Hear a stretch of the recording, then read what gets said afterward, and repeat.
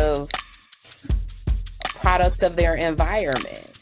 And then in some cases, it's a means of survival.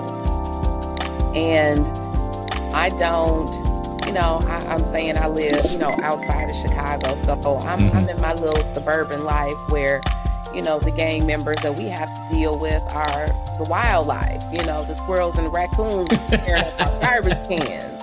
We don't really have to think about, the other stuff that may be in, inner city Chicago, what they're dealing with.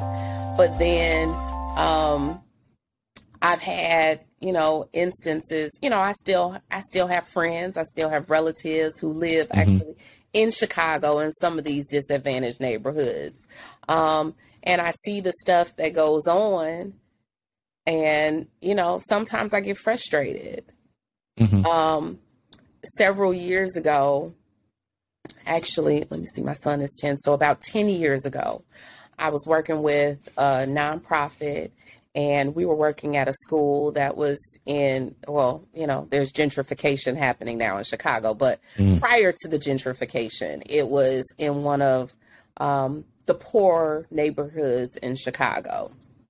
And these young kids who, were, I can't even say they were starting out life. I'm talking fifth graders, the things that they knew and that they were involved in at the fifth grade level. Wow. It was just mind blowing. Like, fifth graders, like strung out on drugs. Wow. Fifth graders engaged in orgies, fifth graders bringing drugs to school. And I'm not talking, marijuana. I'm not talking, we were teenagers. We experimented where, we take a sip of beer and, we're drunk. Right. Yeah. I mean, these were like kids that were like deep in, like addicted to the point where they suffer withdrawals if they didn't get their fix. And it's like at fifth grade, I couldn't fathom, living that kind of lifestyle in fifth grade.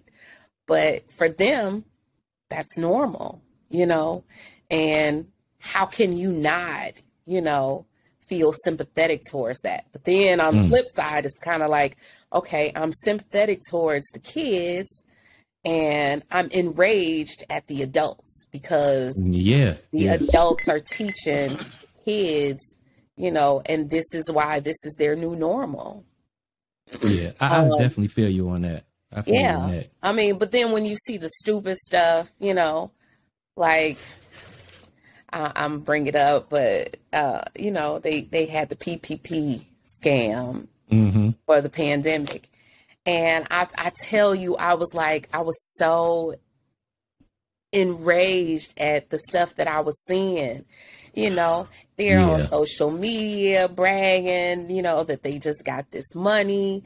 And, for me as a business owner, when I was starting out several years ago, like I wish that I had, some seed money to kind of give me a head start. It's like, okay, we had to bootstrap. You guys had an opportunity, not that I'm condoning, what they did, but you had an opportunity where you had this cash, and it was for business owners. Why not get the cash and just start the business? Right. Invest the money, even if it was ill-gotten gains, invest the money in something that's going to bring you more money. And it just didn't happen. They're buying designer that they can't even spell. It's like, it's such a waste. And then, that nothing is free. And it's like, if it sounds too good to be true, then it probably is. So since when is the government just handing out free money like this? And I think now that, it's catching up to them, they're learning that. So when you look at stuff like that, you get angry.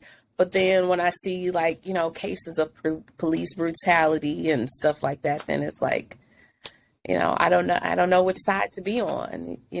One day I'm on this side, the other day I'm on the other side of the fence. So.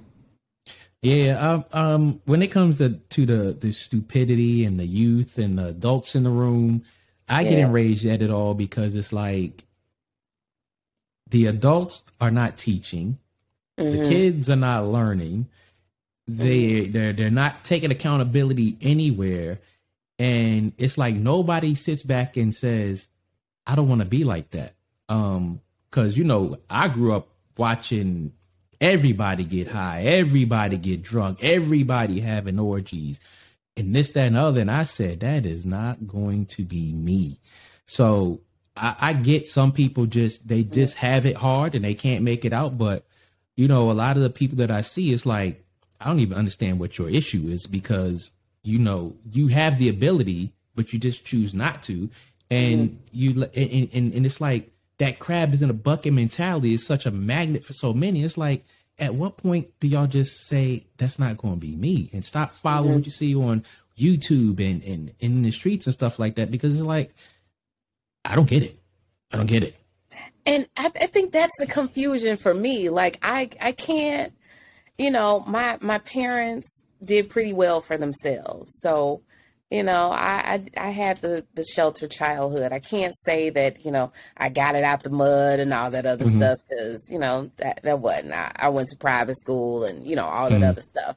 But when I'm looking at, people who have had to grow up in poverty, where utilities were cut off or they didn't have food and, different things like that, then I think the same way you think, like, okay, if this is the struggle that you had growing up and you know how hard it was, why would you want that for your child?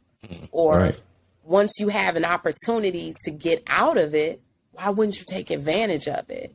Yeah. And I have, some family members who had some hard times growing up. And all of them, well, I don't want to say all of them, the blanket statement, most of them, took that setback and used it as the motivation to do better for themselves. And, now they're doing well for themselves. They have children, they're doing good for their children. Their children have grown up. It's kind of like, at what point do you say, I'm going to break the cycle. This cycle ends with me. But to perpetuate it, it's just like, what are you doing? What are you thinking? Right. Yeah. Why aren't you thinking at that point? Yeah. And I'm just like, especially now that, social media gives us an opportunity to somewhat be voyeurs. We can, we get a bird's eye view into other folks' lives and see how other people live. And if you're looking at other people and this isn't your reality, nobody is doing anything that somebody else isn't capable of doing. So why aren't you trying to figure out, how they got to where they are? Exactly. Or maybe connect with somebody who could, point you in the right direction or give you a hand up so that you can get to, a better place in life. And our focus is all wrong in a lot of cases. Definitely. And if it doesn't make sense to me. It doesn't make sense at all.